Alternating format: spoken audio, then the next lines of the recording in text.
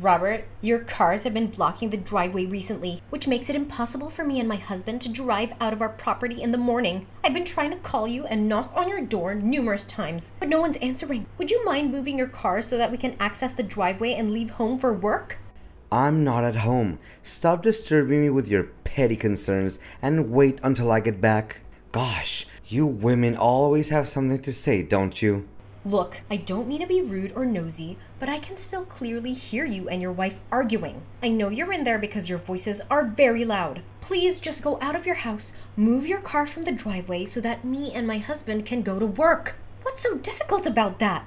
Okay, you know I'm at home, so what? It's a shared driveway. That's why I can park my cars wherever I want. Just take the subway, bus, or whatever. It's your business, not mine. Robert, please do understand that this situation has been going on for a while and causing me and my husband a lot of problems. I've been late to work so many times because of it, which resulted in a dressing down from my boss. I couldn't care less about what your problem is. Look, you're newcomers, so you probably don't have a very good grasp of what it's like to live here. In this neighborhood, it's me and my family who have the whip hand. It's been like that for years, and it should stay that way. What you need to do, like all the other good little families around here, is to remain in silence and live by our rules, or else prepare to face consequences. Hey, it's seriously not nice of you to say so. Our family may be new to this community, but we're not new to standing up for ourselves. We're cognizant of our legal entitlements, and we demand you to drive your cars somewhere else to make way for us.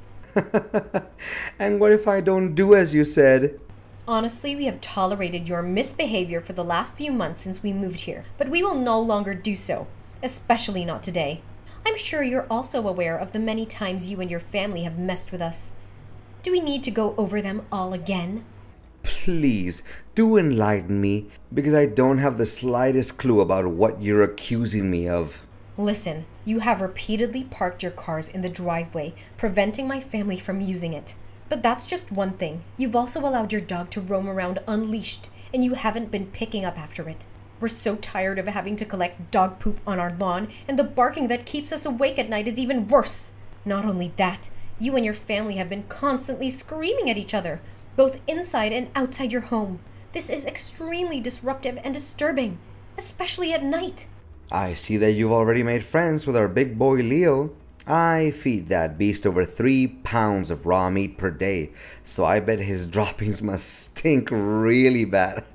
Keep your cat away from Leo's playground, or else it would become a perfect dessert for my dog. You wouldn't want that, would you? But please, continue with the list of accusations. I take every one of them as a compliment. You and your whole family really have no sense of shame. I have had enough of our cars being damaged by your son. He has vandalized them with balls, hockey pucks, and spray paint. Do you have any idea how much it has cost us to repair our cars? I have had enough of the noise from your leaf blower and loud music every night. It's making it impossible for us to get a good night's sleep. I'm done putting up with all of your nonsense. You're gonna pay a heavy price for every single thing you did to me and my family. I can see that you're raging like a bull now, huh? And what exactly are you gonna do to make me pay the price? I'm pretty convinced that you're going to do something really drastic, like write me a strongly worded letter, perhaps? Look, if you don't get your cars out of the driveway, we'll have no choice but to call the police. One more thing, our shared hallway is not your private dumpster. You do realize that you've been leaving your trash there for weeks, don't you? It's starting to rot and smell really badly. I even saw maggots last time. This is not only disgusting, but it's also a health hazard. When the police arrive, I'm asking you to also take your trash out immediately. Oh, so now you're giving me a warning, huh? I'm so scared that I'm literally shaking in my boots at the moment. I mean it. I'm not fooling around with you any longer. I don't intend to waste my breath on someone who is so far gone that they don't even know the difference between right and wrong. This time around, I refuse to back down. Prepare to explain your side of the story to the police. Well then, don't hesitate to call the police on me if you so wish. It's not like it's the first time someone has threatened to report me to the police.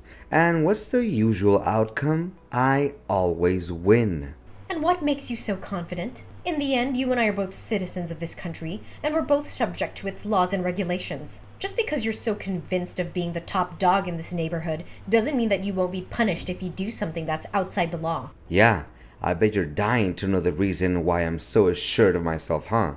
It's because my family has a long history of service in law enforcement. My brother, my father, and even my sister-in-law are all police officers in this area. So tell me, why should I be afraid of anything that has to do with the police? What? How is that even possible? Brother, father, and sister are all police officers? That just can't be true. Yeah, you heard that right. So please, make a 911 call, file a complaint, or get the law involved. Honestly, don't even bother trying to get me in trouble. I'm smarter than you, and I have more resources. Whatever you do, it will backfire on you. You'll be the one who ends up paying for your own actions.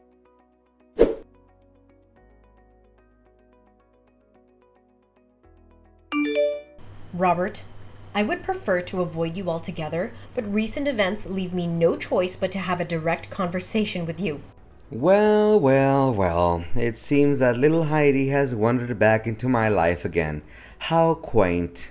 I see that you're still dwelling on your failed attempt to involve the police in our business, huh? How pathetic. I can't believe you're naive enough to think that they would actually help you. Well, nice try hiding like a coward when the police arrived that day.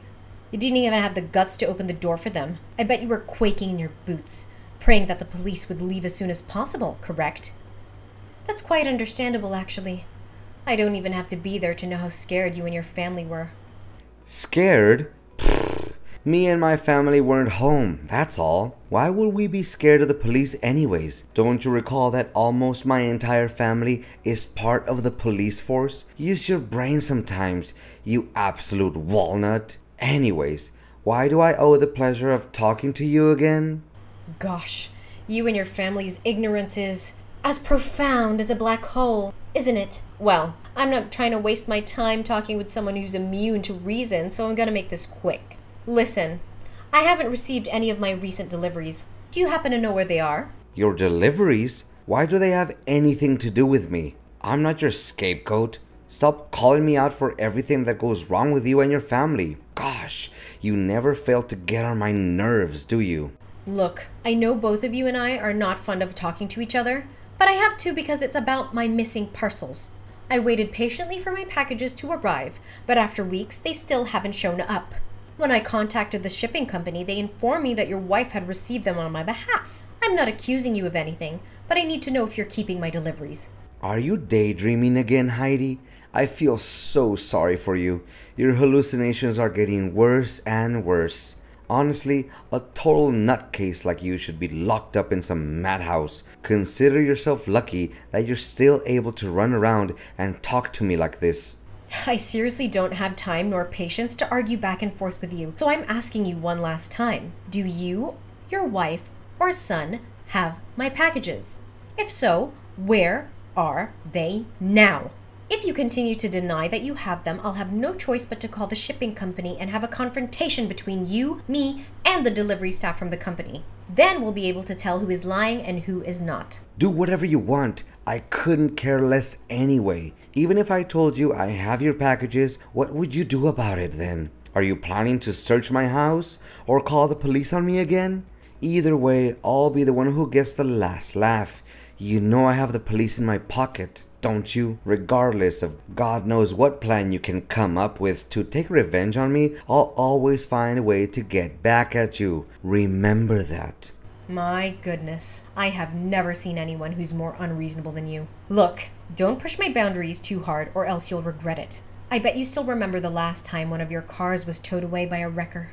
You witch! So you're the one who moved my car without my permission? You made me run around like a headless chicken for nearly 2 hours trying to find that car. Well, you brought it on yourself. I'd given you a reasonable amount of time to move your cars away, hadn't I? I even tried to talk some sense into you, but it was like talking to a brick wall. You left me with no other option but to resort to stronger measures. How dare you violate my privacy and my citizen rights? I'm gonna sue you and put you in jail. You'll regret the day you ever crossed me. No one messes with me and still gets out well and alive. You and your family make no exception. I swear to God, you're gonna experience my wrath like you've never felt before. Well, go ahead and take legal action against me. I'm fully aware of my legal privileges. As a matter of fact, I'd be glad if you sued me, so I don't have to waste my time bringing our issue to the police's attention. I have done enough research and even consulted an attorney, so I can say with confidence that my action is totally legal here. You think that you're outsmarting me, huh? You broad. I swear I'm gonna make you feel sorry for what you did. No one in this neighborhood, I say no one, dares to cross the line and challenge me head on. Since you're the first one, I won't be hesitant to make you suffer. Mark my words, you'll soon be in jail, asking for my forgiveness.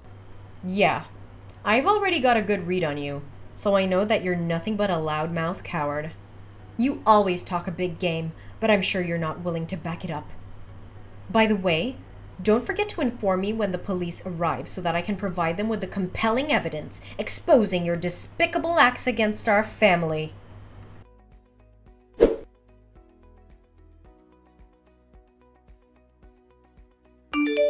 Robert, tell me, what the hell is going on? The police unexpectedly arrived and searched my home, where they found a bag containing a white substance that I have no idea how it got there. Now they are summoning me to appear in court for drug possession, and they said that you're the one who filed a police report against me. I honestly have no idea what's happening right now. Tell me, Robert, why are you accusing me of a crime I didn't commit? Congratulations, Heidi. You've almost made it to jail, where you truly belong. I'm so happy for you, and I can't wait until the day you're out of my sight for good. You've been a thorn in my side for far too long. I'm so glad that I'm finally gonna get some peace and quiet. Look, I haven't got the faintest idea what you're talking about. But I know for a fact that I'm not going to jail and I don't have anything to do with that thing the police found in my house. Don't play dumb and make it seem like you're innocent. We both know that you've been a drug dealer and abuser for your whole life. There's no use trying to hide it. My point is, they found the bag in your house. What evidence would be more convincing than that? Enjoy your quality time behind bars. I'll be sending you some flowers every now and then. I have never abused drugs in my life. I am a normal person, and my friends, family, and colleagues can attest to that. I'm willing to submit to any drug tests that are necessary to prove my innocence. Wait a minute. Something is completely wrong. Robert, tell me the honest truth. Did you frame me? I framed you? Pfft, what kind of nonsense are you even talking about? You're already facing arrest for illegal drug possession, so I suggest you keep your mouth shut to avoid getting involved in even more trouble. Falsely accusing someone of framing could be construed as slanderous. You're well aware of that, aren't you? I could easily sue you for slander and win a large sum of money if the court finds me innocent. Well, I would gladly take that risk as long as it helps me throw off your mask and clear my name. I know the kind of person who's willing to do anything to get what they want, even if it means breaking the law or hurting others. And you definitely are one of those people. Yeah, keep whining and throwing tantrums like an angry baby. Boo-hoo, why don't you come crying to your mom and dad too, huh? Don't you dare mention my mother and father. Oh, mommy and daddy, help me. I'm feeling angry because I just got my ass busted by my neighbor guy for drug smuggling. Please do something, or else I would hit the big house. Gosh, I'm laughing so hard that tears started rolling down my face. Hey, I bet the business is on a roll, huh? I mean, look at the expensive cars you and your husband have. Gosh, why didn't I think of selling drugs before? I would be a millionaire by now. I can't stand talking with a corrupt, manipulative, and unethical human being like you any longer. You know what? Ain't no way I'm gonna take responsibility for something that I didn't do. I'm gonna talk with an attorney to settle things out. If it was you who framed me, and intentionally left the bag of drugs in my house, I'll make sure that you'll be begging for my forgiveness. Not the other way around. Oh, really? Yeah, keep on threatening me with your empty and meaningless words, as if your threats were good enough to scare a fly. To tell the truth, you don't even know where the bag of drugs came from, so how are you gonna make me plead guilty for framing you? I'm so curious. I can't wait to find out what you're gonna do about it.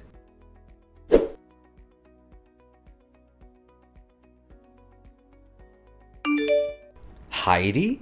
I'm surprised to see you're still walking around like a free bird. I thought you'd be in the big house by now, counting down the days until you could get back to your mommy's basement. But I guess you're too much of a wimp to even try to hide. The police will find you eventually, and then you'll be locked up for good. Well, enjoy your freedom while you can, Heidi. It won't last long.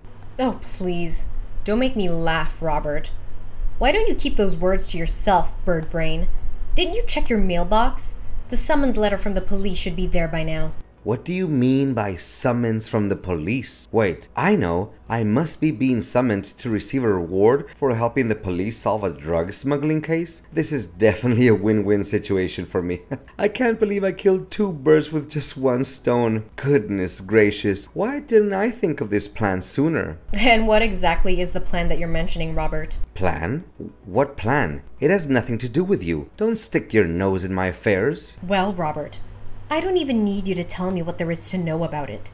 You think you can pull a fast one on me? Well, I'm not so easily fooled. I already knew all about your stupid scheme. If I were in your shoes right now, I would use every ounce of my mental energy to create the most persuasive falsehoods in order to avoid going to jail, even though it would all be in vain.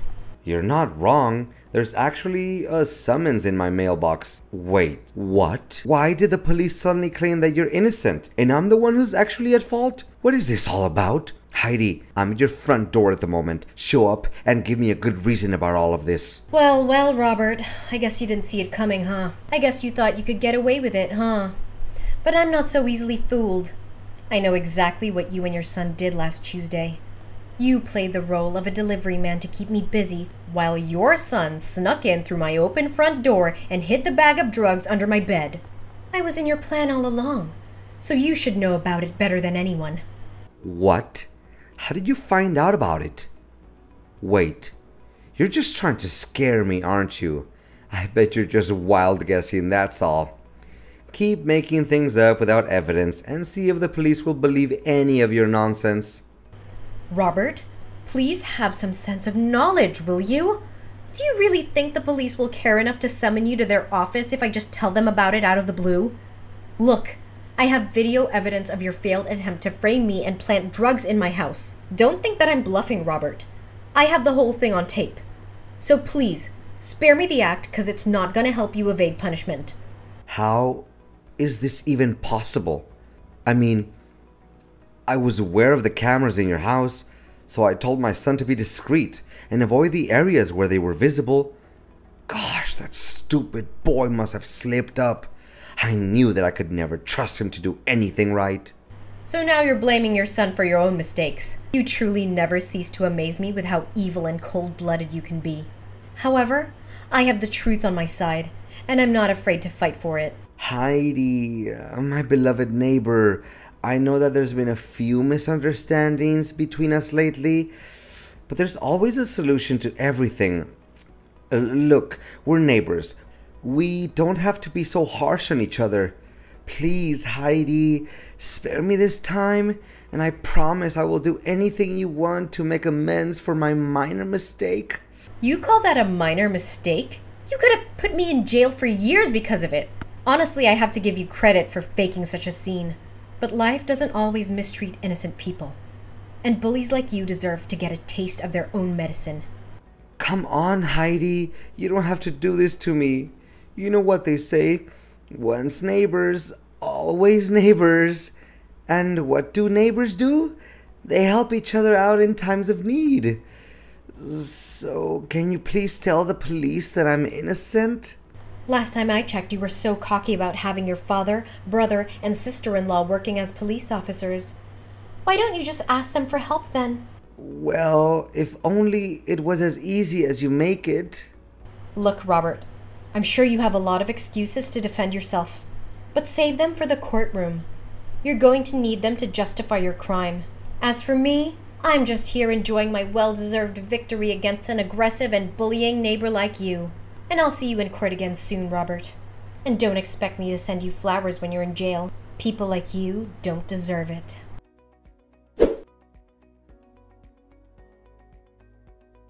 A few days after our last conversation, the police raided Robert's house and found a trove of evidence against him. This included drugs, a delivery man uniform, and my missing deliveries! As it turned out, I was right all along about Robert keeping all of the packages. Robert was arrested and charged with drug possession and framing me. He was eventually found guilty and sentenced to 5 years in prison. I was also cleared of all charges and was able to move on with my peaceful life alongside my husband and my 2 beautiful daughters.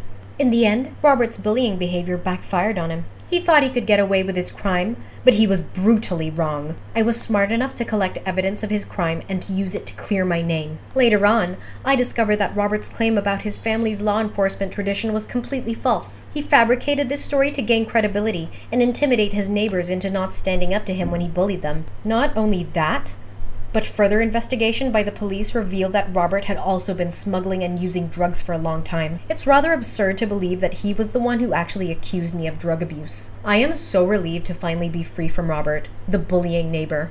I would never want anyone else to experience what I went through. If you are being bullied by a neighbor, please know that you are not alone. You do not have to suffer alone and in silence. Please stand up for yourself and report the bullying to the appropriate authorities. You deserve to be safe and respected, just like everyone else.